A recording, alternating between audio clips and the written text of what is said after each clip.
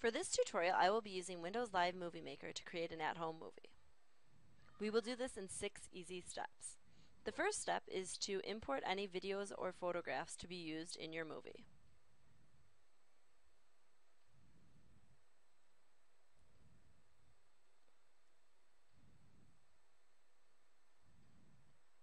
Once you've imported your pictures and videos, you can rearrange them by using the left mouse key.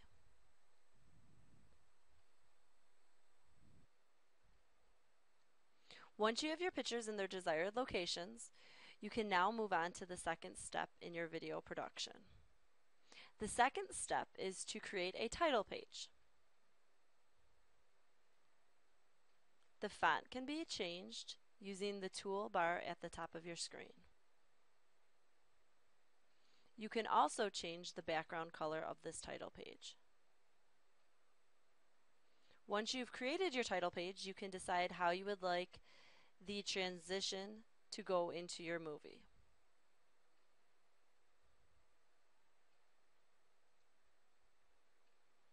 Now that you've created a title page, you can move on to step 3 of your video production. You will create a caption that will be used for each picture or video throughout your movie. Once you've created your captions for your appropriate photographs, you can now move on to the next step in your video production.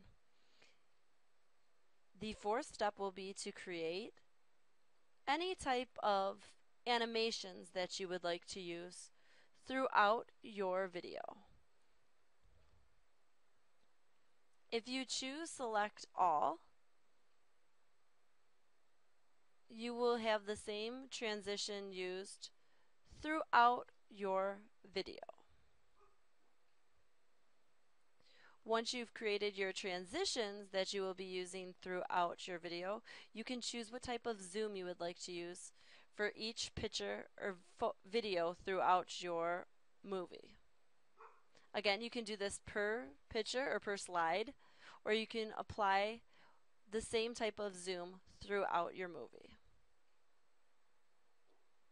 Once this is done, you're going to go back to your home screen and select the type of music that you will be adding to your movie. This is the 5th step in your video production.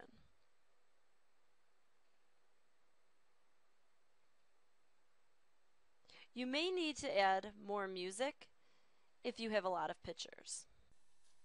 The final step in this video production is actually viewing your movie. You'll go to the View menu at the top of your screen and then preview what you've just created.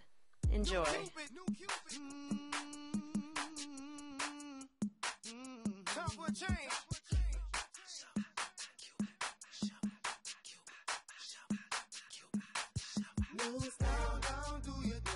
We got a brand new dance.